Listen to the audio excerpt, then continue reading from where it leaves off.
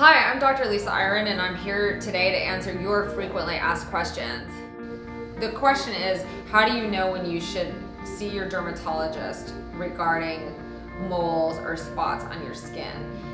I think that it's really important to see your dermatologist when something is changing. If you see something new on your skin that's dark colored, you should definitely see your dermatologist because you would need to get that checked out.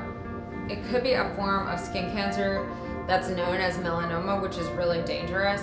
And melanoma is the one type of skin cancer that can spread into your bloodstream. Another thing that could prompt you to go to the dermatologist is if you always had something and it suddenly started changing.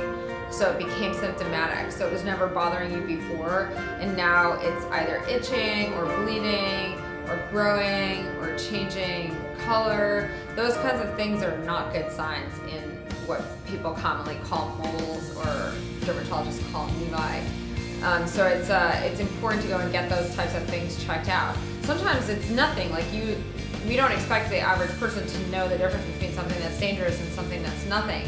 But certainly if you make an appointment with your dermatologist, they'll be able to help you out, either telling you not to worry, telling you you need a biopsy. I definitely think everyone should have a baseline full body check every year if possible, just so that you know what's going on with your skin and you know what's there, and the dermatologist can make notes. And definitely if you have a family history of skin cancer, you should be seeing your dermatologist once a year. Then if you've actually had skin cancer, you'll be seeing your dermatologist more often than that.